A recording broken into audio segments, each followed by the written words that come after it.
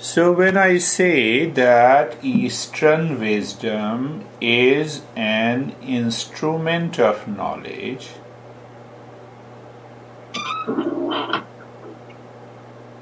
aims at self-discovery. Now see that in that statement, so it means there is a knowledge of the self-discovery. So that work is written in the text. Great masters have written that text. So the work is there in the book, and that work has a specific subject. What is that subject? To realize my essential nature. That subject. So that subject becomes the knowledge. So what is that subject? To realize the self and to bring an end to the suffering. Am I interested? Do I think about it? Or I simply say, how are you? No, I'm fine. And then, I return another statement, who is fine in this world? Who can bring an end to the suffering? Everybody is suffering from the stress. So now see, the mind is going on talking. It is telling its own story. That is how our masters used to catch the people. Do you see, Anne? See that? So now the beauty of these texts. You have heard the name of Upanishads. You have heard the name of Sutra. You have heard the name Veda. So specifically, if I say, Upanishads are not written to become famous. You write a book nowadays. Nowadays, everyone wants to buy the book written by John Bolton. You see that? So these masters have not written the book for their recognition, for becoming a bestseller. Their purpose of writing a book that deals with a subject matter, and that subject matter is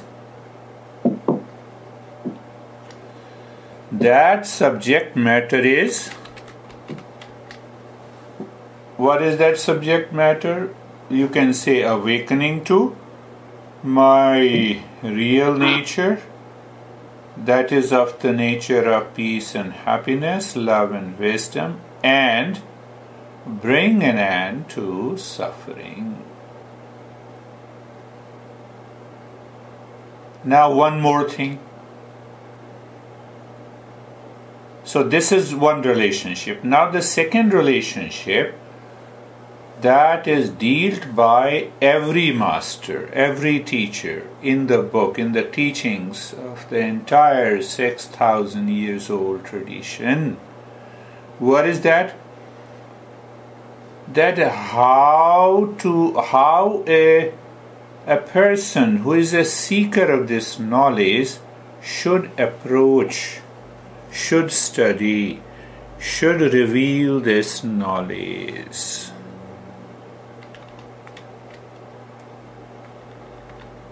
You see that? Now,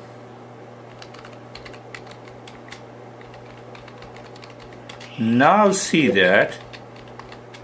Now we were just talking and it triggered my mind to talk about that principle.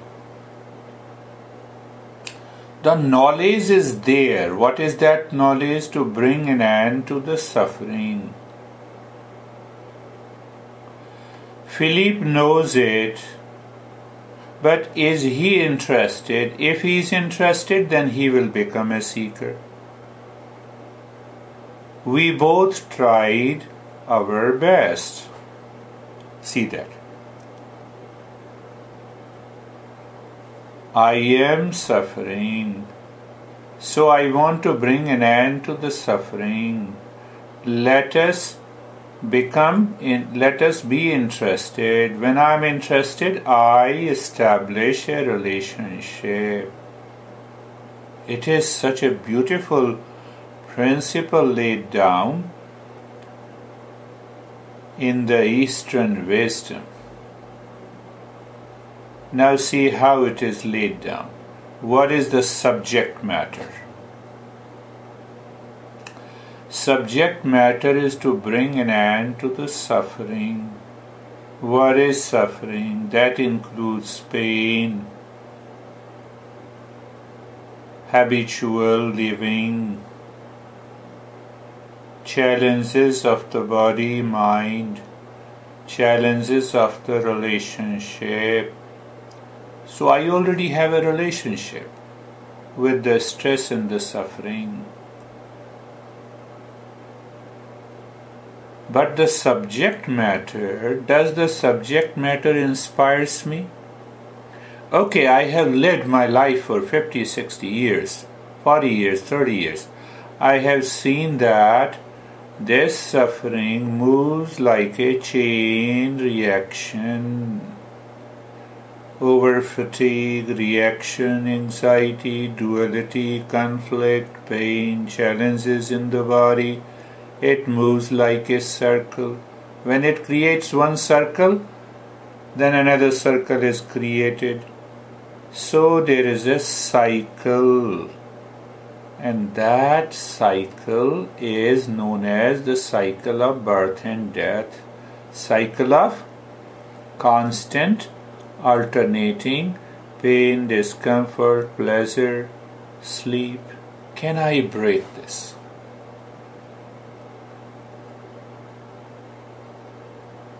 Until one is ready, I become interested. So the moment we become interested, then the teacher says, this is the subject matter. What is the subject matter? That once we find our true nature and we relate it to the world, it means I should know who am I, what is the world outside, what is the existence outside. Now see that one example. There are many examples. And that triggers the mind every day. What is the name of our beautiful friend who lives nearby you? The moment you bring the name of... Lily! Lily. You're talking of Lily. Lily. Now see that there are two parts. Do you know Lily? And the person says, oh, are you talking about lily flower? And he goes on explaining, oh, it is such a beautiful flower. It has a beautiful frog. No, I'm talking of a lily woman. And the mind brings the knowledge. You see, it is very simple, but still it is very deep. You see the subject matter. So subject matter. Oh, there is Edison. Oh, are you talking of Thomas Alva Edison? No, I'm talking of a township Edison in New Jersey. Now see, everything changes. So why it changes? Because the mind has yet to establish a right relationship of what we are studying. So I establish a right relationship with the subject matter. The master says, do you know the goal? Goal is to bring an end to the suffering and discover the nature, real nature. So The subject matter is clear. The goal is clear. Now, the third relationship. How should I relate it to the subject matter? That means the knowledge of the reality and my goal. Now, my goal is different. So, if my goal is not clear in my mind, my study will be affected. My practice will be affected. So the masters make it very clear that you do any practice in yoga, mantra, meditation, tantra, kundalini, mudra, the normal response of these practices is relaxation, calm, stillness, minimizing the impact of illness. So every master makes it very clear these are the secondary byproducts. The goal is to find the true nature and bring an end to the suffering in life once and for all.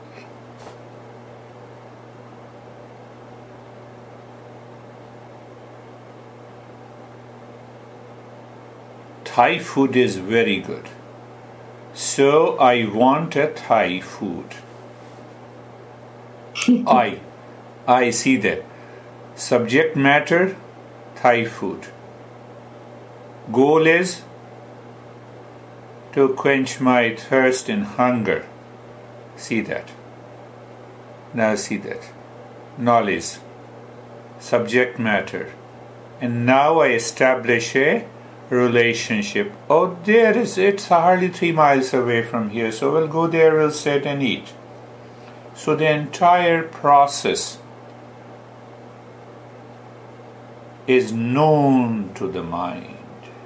Similarly, and once the entire process is clear in the mind, then the journey becomes easy. So, when people are not clear about this journey, they don't have a clarity. Now I want a Thai food and I enter into the Walmart. Mind is distracted. So, okay, there is a Subway, so let me eat Subway. No. So, what is that point in the mind of a seeker? The distractions, the wandering mind. Wandering mind. Wandering mind causes the impurity. Okay, who will go to that Thai restaurant? It's okay, let me eat this and finish up. So I land up with little relaxation and a calmness, but ultimately I am not clear.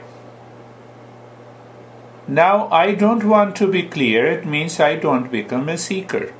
When I don't become a seeker, the mind does not focus on the subject matter. One master used to say, he was a great master, who lived until 67 and 8. 1967, perhaps 1967 and 8. His name is Maharshi Raman. No talking of the God, goddesses, nothing. Pure understanding. He says, become clear. And he uses only one thought. What we are doing now? We are learning. We are learning the knowledge of the Eastern wisdom. So he used to say, the moment any action is happening, ask yourself, where are you? Who is performing this action deep inside your mind? And he says, pick up only one question, who am I? Are you listening? You will say yes. So become aware. Who is this I listening? No, it's okay. Listen to him and do the practice and then sleep. Oh, from where these thoughts arise? And ultimately you ask the final question, who am I? He wrote a very small book. He became world famous. Many French, German, Americans, Japanese and people from all over the world used to visit him in South India. He had no big monastery. Living in the almost dry mountains, not Himalaya, in South India, known as Arunachala. So you see that every master approach is different, expressed differently, but they pick up only the main subject matter. Who am I? Who am I? Who am I? Now I am experiencing pain. Oh, did you use I? So I, experience and pain. So find out who is this I who experiences, but your mind is experiencing the pain in the body. Are you the body? Are you referring to the body? Are you the body? So now pick up one question. So you have to listen to this. You see that, oh, this is my hand. Clear? I'm looking at hand. So when I say who am I, I'm answering this question. Now see, I'm looking at hand. Clear? Yes. Does the hand also say that, come on, I'm also looking at you? Does the hand say? No. So it means I'm somewhere inside. I'm not in the hand. So if I'm not in the hand is a part of the body, that proves that I'm not the body. The body cannot become conscious, second factor, that is why I'm not the body. Body is material part. We know it. Protein, carbohydrate, fat. My master used to say that the more you listen and your mind gets interested, the time will come, your intellect will reflect, I'm not the body. And you will be able to minimize the impact of the suffering. We have a wrong notion that I am the body. This is one of the many subject matter of every mindfulness and meditation.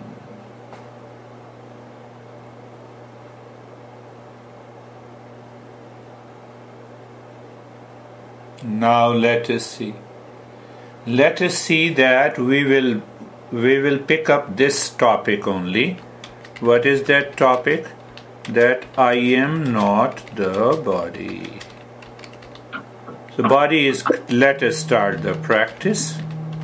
So when we practice, we will find out that is there any separation? Is there any separation between I am and the body? Once you experience that, it is already separate, but we experience that separation, you will discover, oh, what a great state I am in. So we'll start with eyes are closed. So first is position of the body. You see that position of the body, breath, mind, and behind mind. So first adjust yourself. You want to sit, it's okay. You want to lie down, it is okay. Whatever the position is, that is okay. Find out that position. Okay. So now see that we understand one principle is through the separation. You know, the intellect divides and perceives. Perceives means it knows. That is the principle we are applying. I don't know anything. I'm not teaching anything new. Whatever you know, I'm making you aware. That is all. So how the mind works? Mind divides and perceives. But if it is able to divide, it means there is some knowledge. So look at the body, the position of the body, position of the body.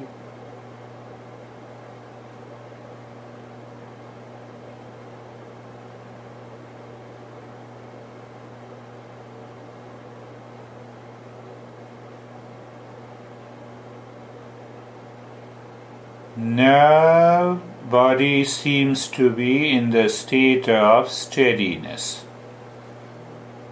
Body seems to be in the state of steadiness. Now look at the breath.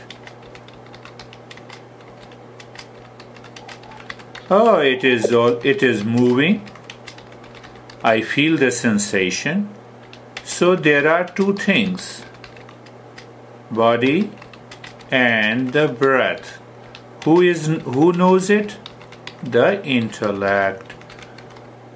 When it knows it means there are two separate things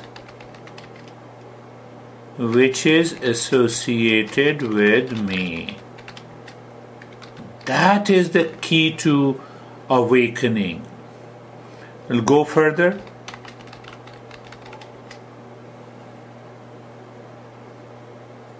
Go further. So, look at the thoughts and the feeling. Do I know that these thoughts are separate from the breath and the body? Yes. It is a different thing that the body, as long as I have a body, I have a breath, the mind works there. I have a fuel in the car and the tires, then the car can run. That's a different thing. But the fuel is different from the car. Driving is different from the car. You know, that knowledge should be clear. There is a clarity. What happens? The clarity means understanding. Understanding means no confusion, no wrong notion. When there is a no wrong notion, we are on a journey. That is the key. So, look at the neck joint. Now we are bringing another. Now the body consists of parts. It is clear. I am always whole. I don't say that, okay, my one part, I'm talking with one part. With one part. And listening with one part. And living with other part. Not possible. I am whole. What it means? I am always whole means different from the body. Different from the body. That is being comfortable. I am taking you to a little deeper and the higher journey. Understand that. So in that reference,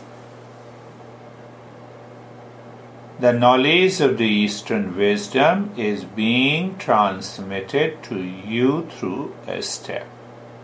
With that reference, when I say look at the shoulder joint, so you are aware it's a part of the body. Oh, part of the body. How can I be the part? No way. But at the same time, you experience sensation, being comfortable, and steadiness, my friend. How simple it is. How simple it is.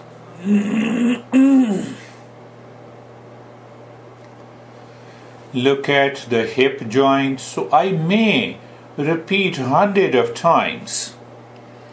But what is that wisdom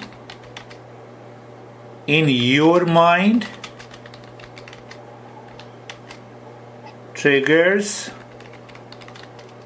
the awareness. What is that awareness? That I am not the body. No doubt experiences sensation, being comfortable, and steadiness. That is okay. Look at the entire body.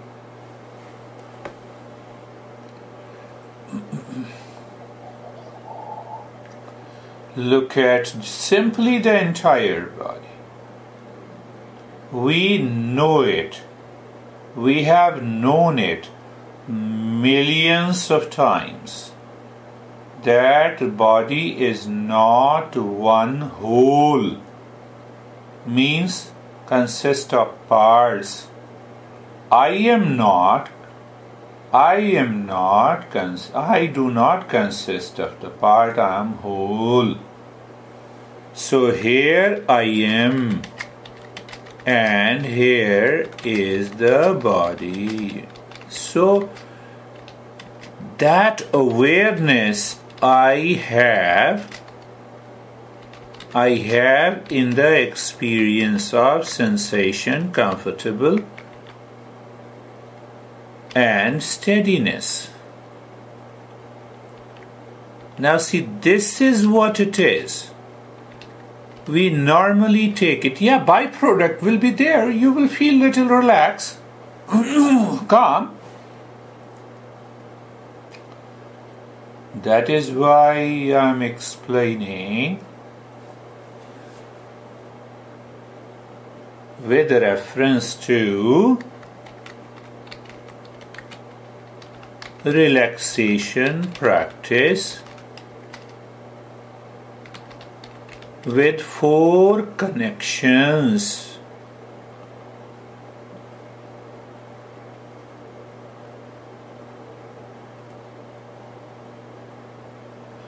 Now see another awareness when I say being carefree.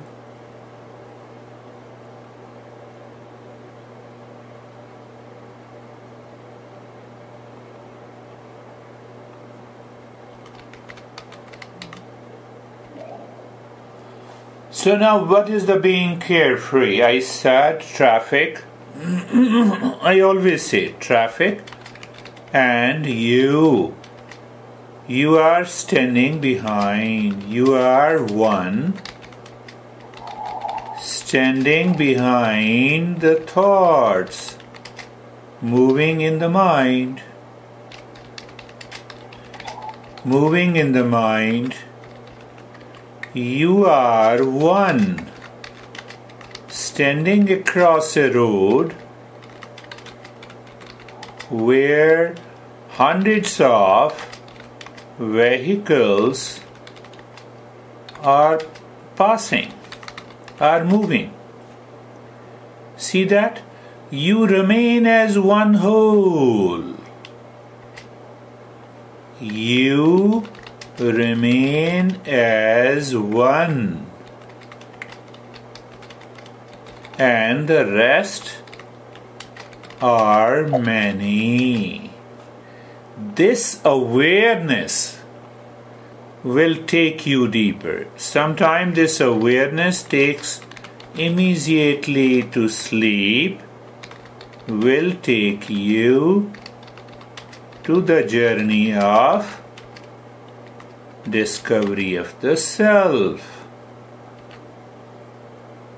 Now, why I say being casual means natural? We are working on the mind.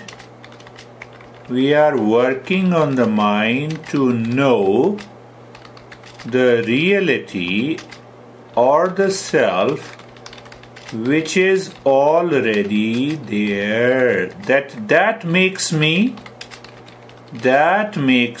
natural. Understand, this is a very deeper but very simple principle.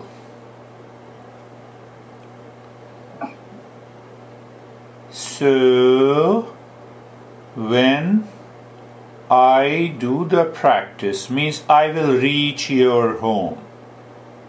So the action produces a result which is not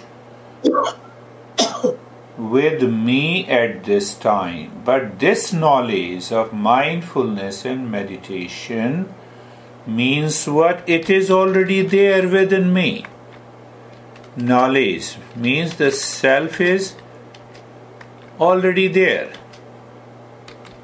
But I don't know. So, meditation or mindfulness is way to know the self hidden behind. That is what makes me natural. It is already within me. I don't know, so let me start knowing it. So the mind becomes focused. In that state, sensation and awareness of the body and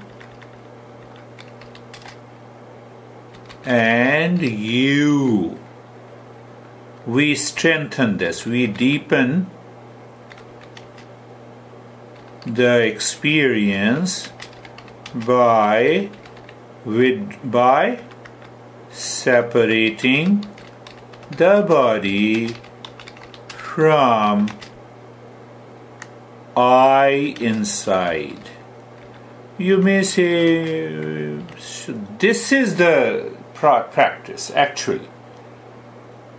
You have done this practice hundreds of times, maybe thousands. But when the knowledge is clear, now see, look at the head and the neck.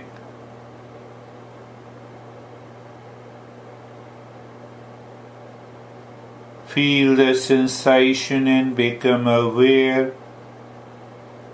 So I know it, that I am looking at the part of the body. It is the same eye. It is the same one eye that moves to different parts of the body. Different parts means where there is parts, I am not. How simple it is. I have to maintain that awareness. Look at the right arm. So again, the intellect says it is a part of the body. Am I aware? Now I say experience the sensation and awareness. So knowledge in the mind. What is that? The right arm is a part of the body. It is separate. Separate means? But it is the same eye who looks at the right arm. It is the same eye, lives in the mind, experiences sensation and awareness. Yes, now I am clear. Left arm, the same eye looking at the left arm, feeling the sensation and awareness in the mind. Very clear, I am not the body. The chest and the belly, feeling the sensation and awareness, and different. Looking at the right leg, feeling the sensation and awareness. So deeper inside the intellect is clear. What it is clear? What is the clarity? Many parts of the body, not many parts of who am I. It is the same I moving on different parts of the body. See that. Clearly see that. Know that. Aware of that. The entire body, sensation and awareness, and body is lying. See the byproduct. What is the byproduct? Oh, I feel relaxed and calm. These are the byproducts. Our journey is deeper.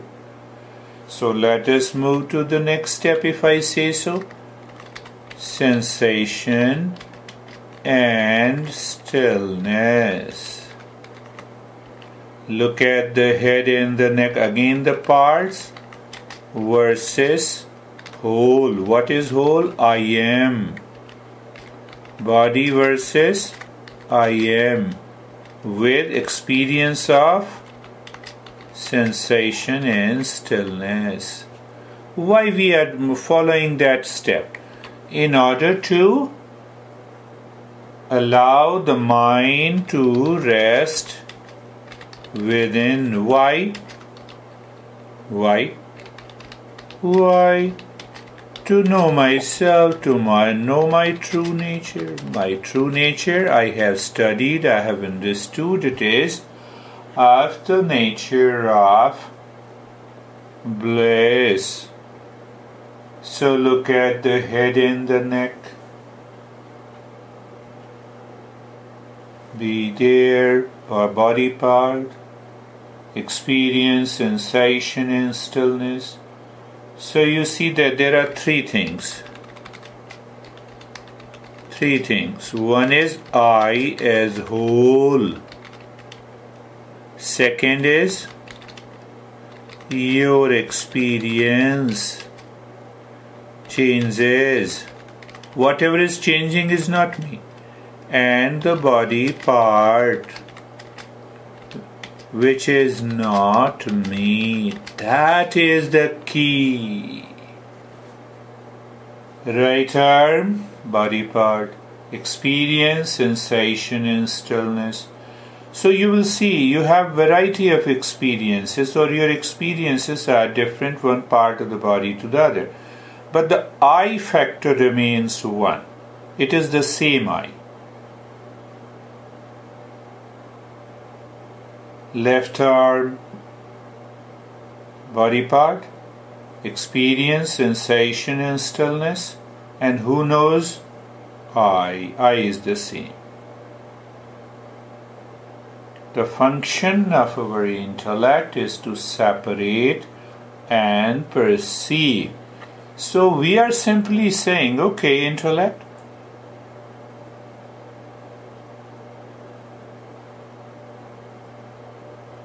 be very clear.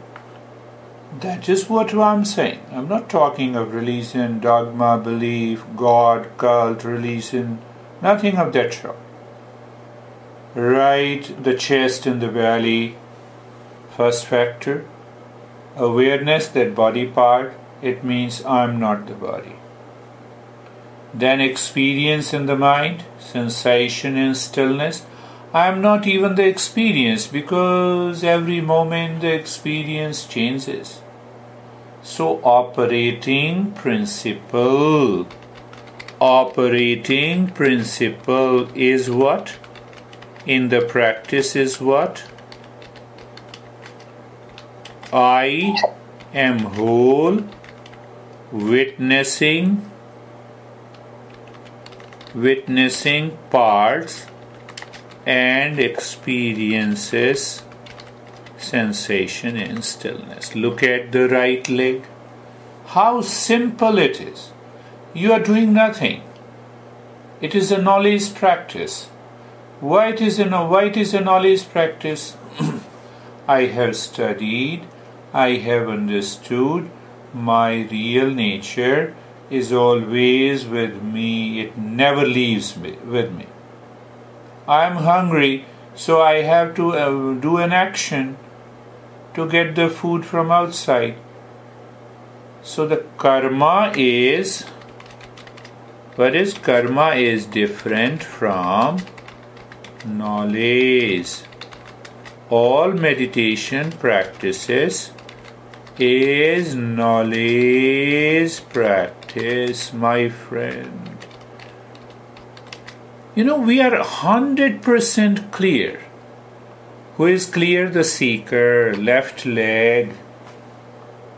So now I say, casually I say, I have been saying in other practice, look at the left leg, feel the sensation in the stillness, the entire body. So now we introduce the subtle knowledge in the mind to clear the intellect, to have a clarity of understanding that will drop the wrong notion. So look at the entire body of I and awareness. And in bit I and awareness of the whole body, and leads to an experience of sensation and stillness. Experiences changes, bodies constantly changes, but since birth that I within never changes. I have to simply become aware of it.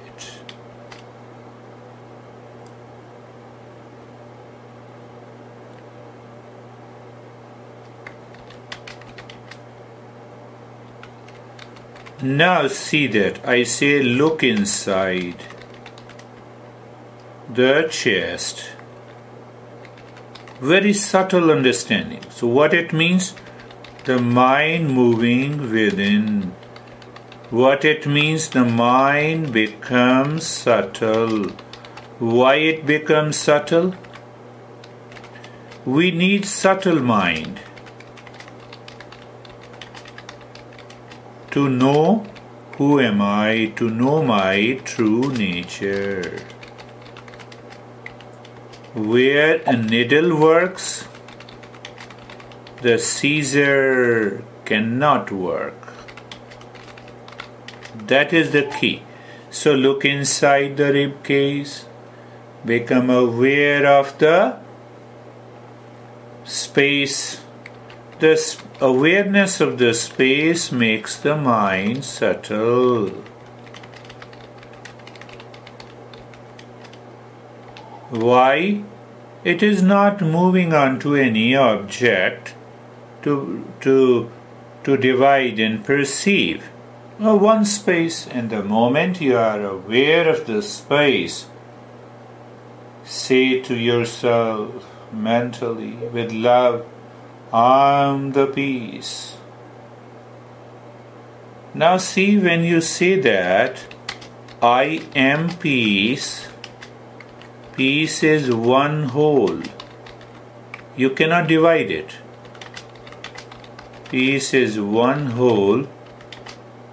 I cannot divide it. So the peace and I and the space are one. Say it again, going deeper within. Going deeper within.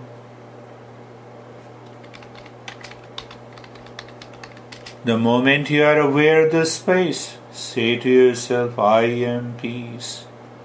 So the peace and the space and I are one. You cannot break up the peace. You cannot break up the space. So you cannot break up this I. I is one. How simple it is. And now do nothing. So when you do nothing means knowledge is still there. What is knowledge? It is awareness.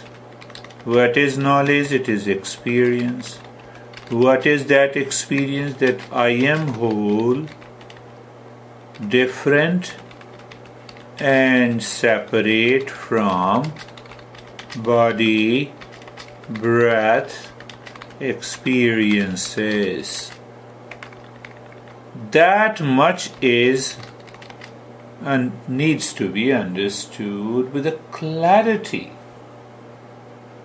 Where the clarity? It is always in the mind. What is that clarity? It is understanding. What is that understanding? It is awareness. What is that understanding? It is knowledge. How simple it is. And now, in that state of doing nothing, we experience. What do we experience? We experience inner calmness and peace. But what is more important? That I is a whole, body is a part, experiences changes, body changes, I do not change. The moment the intellect gets that clarity, nobody can prevent inner calm and the peace and the joy. That brings the joy.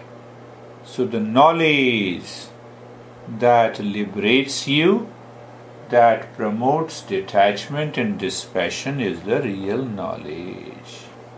How simple it is. Om Shanti Shanti Shanti Om Shanti Shanti Shanti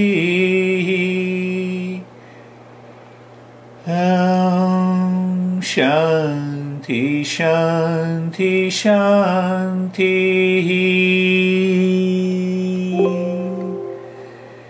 Om Shanti Shanti Shanti. Bring your awareness on the right hand, your awareness on the left hand. Lift your both the palms, place it on your eyes, closed eyes, and open the eyes inside the palms. Know your experiences and bring the hands down.